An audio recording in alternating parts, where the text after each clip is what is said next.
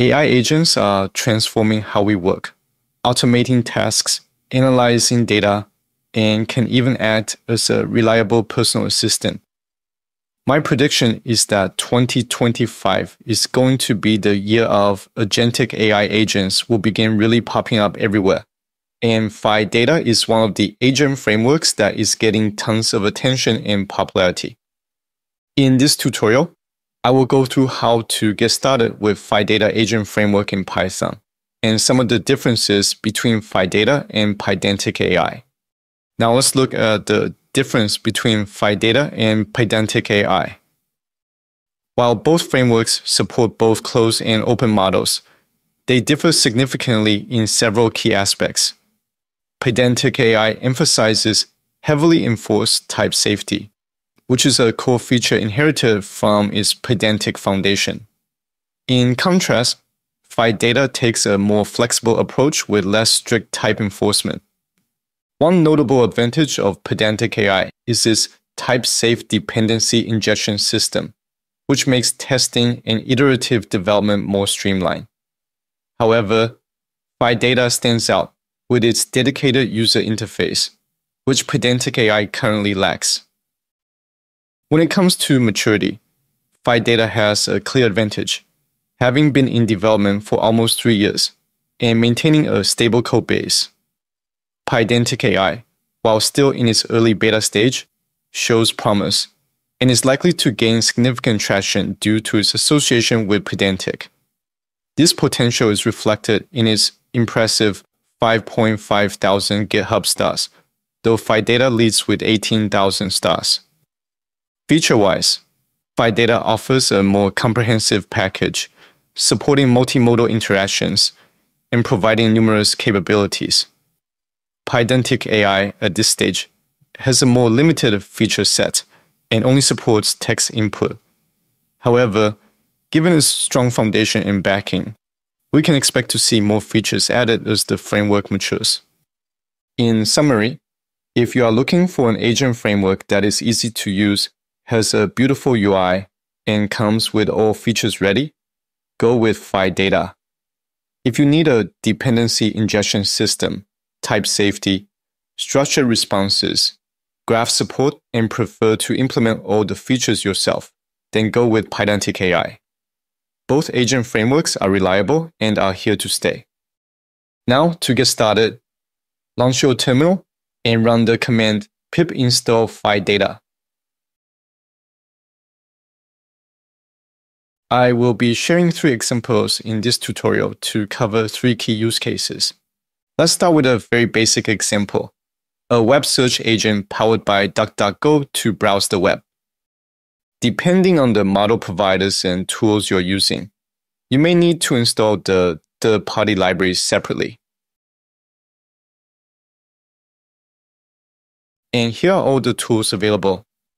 Some of the key ones are DuckDB, GitHub, Google Search, Slack, SQL, and YouTube.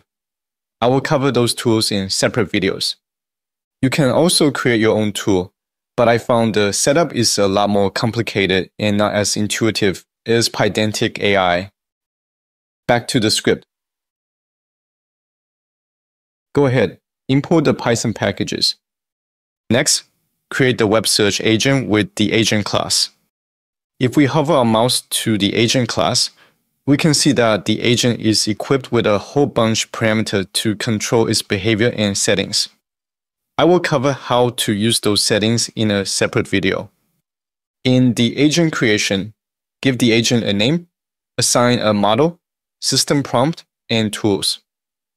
Use show tool calls in Markdown to show if you want the output to display when tools are being used and whether output should be formatted as Markdown output. To send a request, call the run method with your prompt. You can also use the print response method to display the output directly, which is a convenient way to quickly test and display an agent's response in the terminal. However, the print response method will return nothing from the call.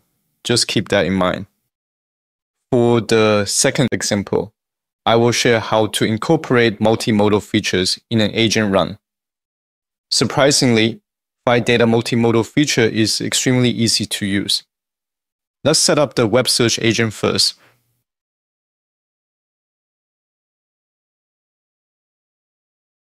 There are three ways you can include a file in a request call. The first method is provide the file path directly.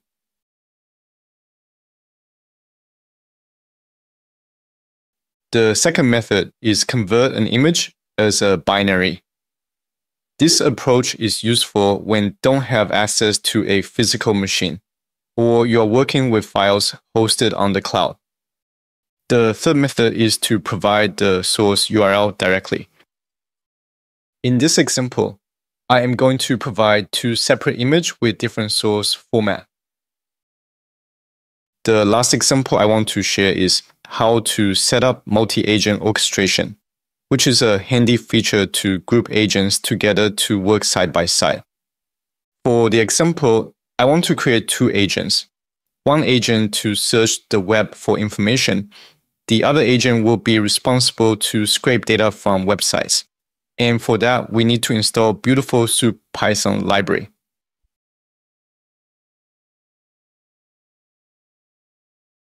Next, set up the agents. From PyData Tools website library, we can use website tools to parse a website. To group agents together as a single unit, set up another agent, but this time using the team parameter. We can combine the agents to form a team to tackle tasks together. You would use the team agent just as you would normally use regular agents. If we examine the output, two function calls are executed. The first call is done by the web search agent to search number one selling vehicle in the US.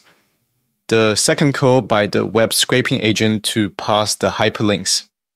Unfortunately, looks like request call from the web search agent is blocked by the website. Anyway, let's continue. This example is optional, but if you want to use PyData's UI to interact with your agents, create an account on PyData's website. On your terminal, install Fast API Standard and Python.x Python libraries.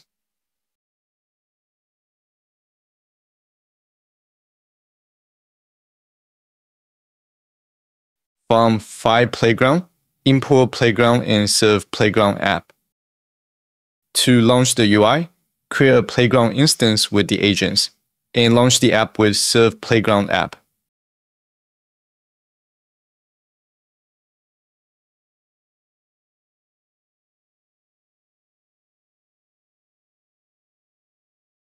If we look at top right corner, we can connect to several endpoints, basically different sessions. Agent dropdown shows the available agents. Underneath is the model assigned to the agent. Now let's ask, what are some today's important news? If we look at the URL, the UI is actually hosted on PyData's website. We are just feeding the data to the UI. I actually really like those approaches. For one, it saves me a lot of hassle not needing to maintain the UI, which lets me focus solely on the agents and tools development. Second, I still hold the control which agents and data will be used. There are other features like RAGs and reasoning and use cases I want to cover. But for now, this is everything for this video. Just enough stuff to get you started with PyData. If you are a Patreon member, you can download the source code from the link in the description below. And don't forget to like the video and subscribe. Happy coding. See you in the next one.